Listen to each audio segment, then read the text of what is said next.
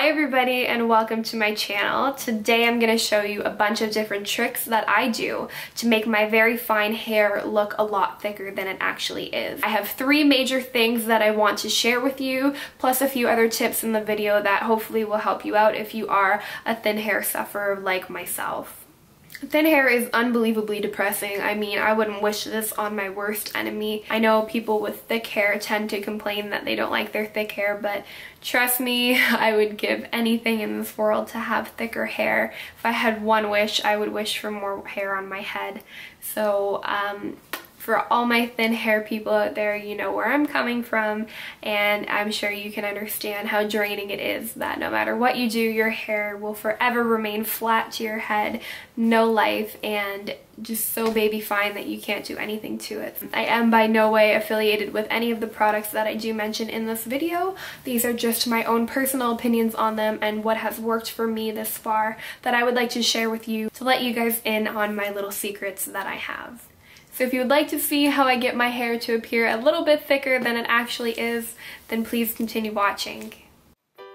For starters, this is my natural hair. I took a shower today. When I am getting out of the shower and my hair is just a little bit damp, what I like to do is I will put some leave-in conditioner in. I find that this does miracles for my hair for untangling it. I spray a little bit of this into my damp hair and then I comb it out with a wide tooth comb. This particular brand my mom actually got for me. My mom is a hairdresser. So she picked that up for me not too long ago, and this is the one I've been using now, but any brand really works. I've tried the Tresemme one, the heat protecting one. They're all the same. You just spray some in, it's leave-in conditioner, and it will detangle your hair for you without the effort. Tip number 1 would be when you are washing your hair, let it air dry. You want as little heat to touch your hair as possible. So please let it air dry if you can.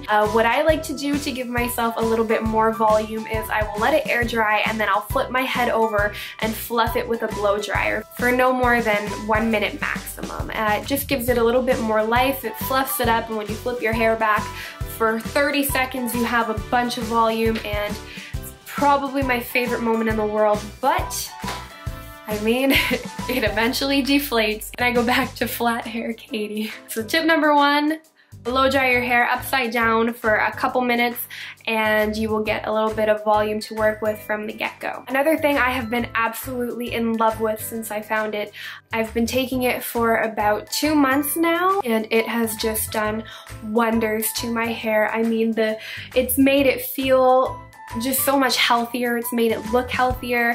Despite what it might look like right now, it does give it a little bit more life than what I usually have. But that is biotin. I have been taking 1 of these a day.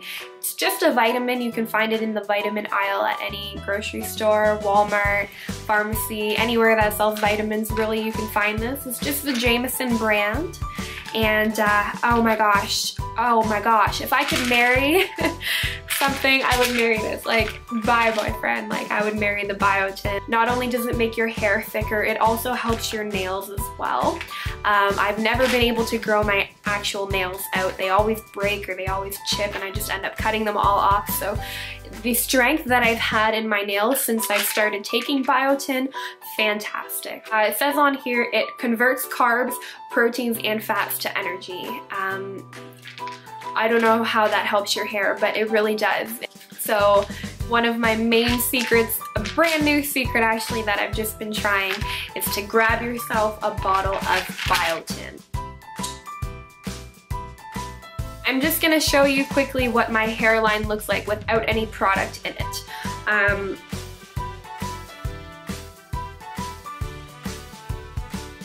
It doesn't look as thin as it actually is, but all of my hair tied back together is about the circumference of a penny. Remember when pennies used to exist? Yeah, me too.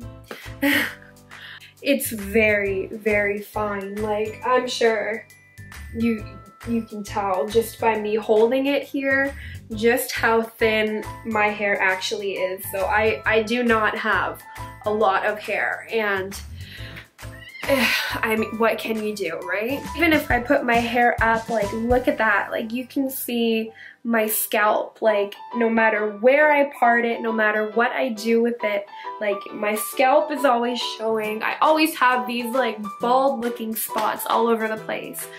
Even my hairline goes all the way to the back. Like, let me show you this. My hairline goes all the way back there. I mean, your hairline, like, shouldn't really end that far. I mean, for my hairline to end all the way back there, even from the back you can tell that I have thin hair, so I just wasn't dealt a good deck of cards here. My second tip and my most favorite and excited part that I can't wait to tell you about, this right here is Kabuki, and it has changed my life completely. I can't even put into words how much I love this product. I'm just reading off of my phone here because I don't know all the details off the top of my head. But Kabuki is a hair fiber, and it uses a plant material called Moroccan Gossypium herbaceum. Did not say that right. I have no idea if I even pronounced half of that word right. It's a plant fiber that carries a negative charge and will cause the concealer to cling to your real hair in a much more reliable fashion. It's unlike other hair fibers that are made from wool. From personal experience, I have tried other hair fibers and none of them are even remotely close to Kabuki. They would fall out and I'd have residue all over my forehead from them. I mean, you couldn't touch them, but it was coming off in your hand. And I've tried a bunch of different ones. I even got some brands from the hair salon supply store, and even that didn't even stand up to my main man, Kabuki. The dispensers are full of millions of tiny microfibers that cling to your real hair. This has the effect of making you appear like you have more hair than you actually have. I'm gonna show you how I apply Kabuki. It takes all of maybe 10 seconds start to finish to apply, and oh my god, it will change your life. I start with my hairline. I mean, it doesn't really matter where I start with. I kind of just throw it everywhere because no matter where I part my hair, I want it all to be concealed. Basically like a pepper shaker, and you actually just shake the hair fibers into your hair.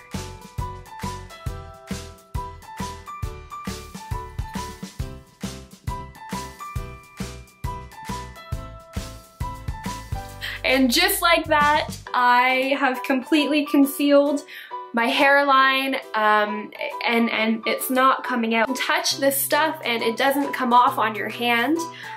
What they do recommend is locking it in with a little bit of hairspray at the end, just to make sure that you don't have any flyaways. But other than that, I mean, they cling to the hair that you already have, and it completely conceals your hairline. Sometimes if I go a little overboard and I want to reveal a bit of my hairline to, you know, still look human, you just kind of rub it a little bit and it'll show some of your hairline. I mean, it's whatever you prefer, and then you can still get that going. When I apply it, I like to apply it everywhere. So I will take my hair and I just kind of part it in different directions, and I just go to town with the Kabuki. And you know, no matter what way the wind blows, or you know, no matter what, if I change my hairstyle throughout the day, it's concealed. And I mean, it's not messy at all whatsoever. I get a little bit on this side. I go to town with it. Sometimes I get a little closer to my hairline. I just take my hand to prevent it from going on my face, and I put a little bit right there, and I mean, it hides everything. And oh my god, I just love it so much. So once I have the Kabuki in, I pretty much just go through and I brush it back a little bit. It just kind of gives it a natural looking feel. So now that I have the Kabuki in my hair, tip number 3 is to go in with a little bit of eyeshadow and conceal the front hairline, just to make it appear not so five head going on. Not only do I have thin hair, I have a pretty big forehead, which doesn't help with the overall look of my thin hair. So the eyeshadow really helps to kind of tie that all in, create a smaller looking forehead, and shape my hairline the way that I want it to be shaped. So what I do, and I found that on the chocolate bar palette from Too Faced, I go in with the dark brown color up here. I forget the name of the actual eyeshadow, I got rid of the little paper, but it's the top brown one up here. I find it matches my hair pretty good at the moment. Any brown eyeshadow will work. If you have blonde hair, I'd probably recommend doing a light brown, depending on how your hairline is or what hair you have showing through. If you have roots, obviously match it to your roots, but if you do have platinum blonde hair, your best bet would be to go with a very light brown. So what I do is I take a little bit of the brown from the Too Faced palette. I lift my head up and, I lift my hair up and I just fill in the baby hairs at the front of my head just to make it look a little more flush.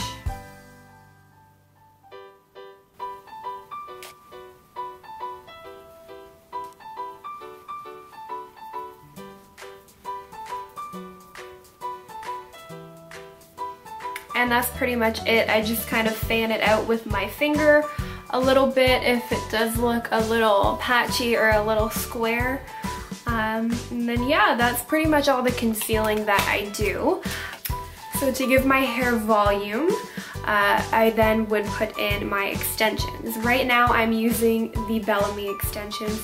Oh my god, you guys, these are phenomenal. I've never loved, I know I've said this like 3 times, but oh my gosh, they are amazing. I mean, look at the thickness of them at the bottom. I have a little confession. I did order the 24 inch, I believe, or the 22 inch, might even be 27. I don't know, I'll put all the details on the bottom, but I bought them and they were crazy long, like, wow, you got a lot of hair, but I mean, it went down like to my stomach and it was just too much hair, so I cut them myself. As you can tell, I'm not a hairdresser and I didn't really do that good of a job cutting them, but I still need to get them trimmed and layered a little bit. I've just been slacking really hard on that. So yeah, I just pop these bad boys in and then we are good to go.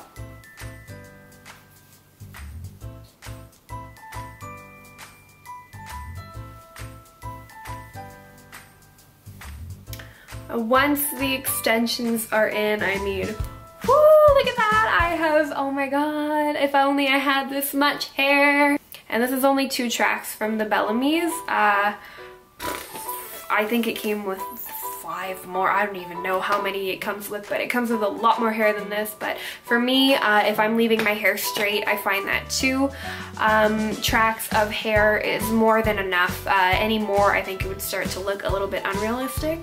So I just stick to 2 tracks if I'm leaving my hair straight. Disclaimer, I do have naturally straight hair. As you can see, this is just freshly washed hair. I didn't do anything to it. I didn't straighten it, nothing. I have naturally pin straight hair. I hate it, but I've been told that there's much worse out there, so I mean, I'm thankful for what I have, but would I prefer to have curlier, more volumized hair? Yes. Sometimes I do go in with a straightener and just straighten out these top pieces right here and kind of flip my hair to the side. So it creates kind of a swoop, but for the purposes of this video and the fact that my camera battery is almost running out, I'm just gonna leave it as is. So once I have the extensions in, I just kind of give them a little bit of a brushing.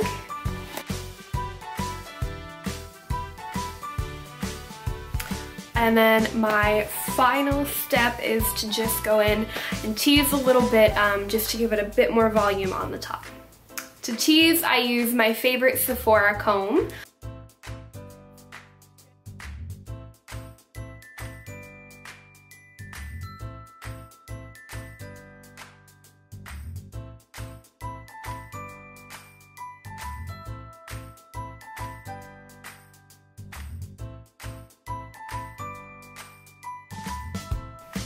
Okay, now that I have all the top layer teased, I just gently brush over it.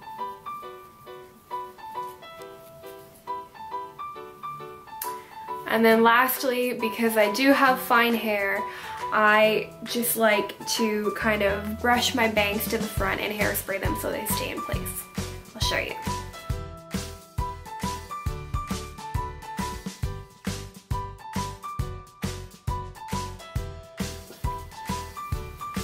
And that is pretty much it.